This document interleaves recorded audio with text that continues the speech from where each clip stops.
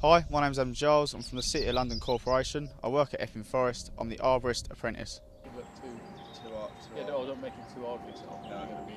I wanted to become a arborist because I enjoy the outdoors. I like heights, and I saw a tree company working in my local area and thought I fancy a go at that.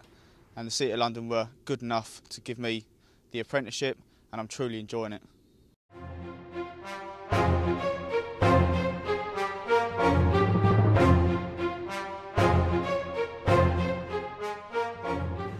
I started in October. The only tree climbing background I had was when I was a kid, climbing trees. And to start off with, I didn't know what to expect. From October to now, I think I've really improved in climbing, and I hope to be a benefit to my next company.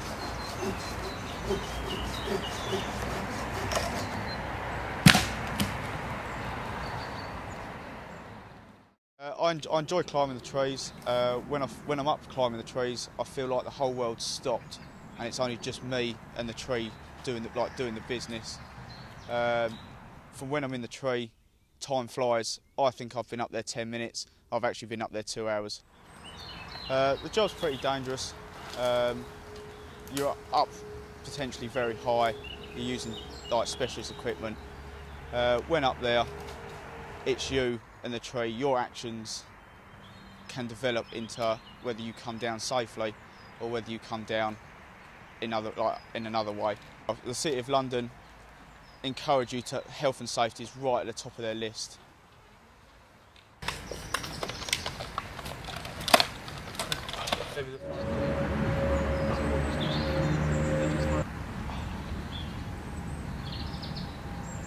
The amount of trees at Epping Forest is brilliant. It brings a lot of different backgrounds of people to the forest.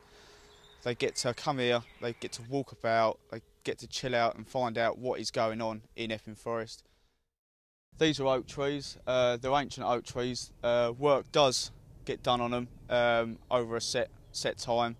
As a corporation and in Epping Forest, we haven't, and not that we know of, got OPM, which is oak processionary moth. We do look for it when we're up in mutes. We do take special care and attention when we're climbing to check the oak trees, but for the time being, OPM's not in Epping Forest.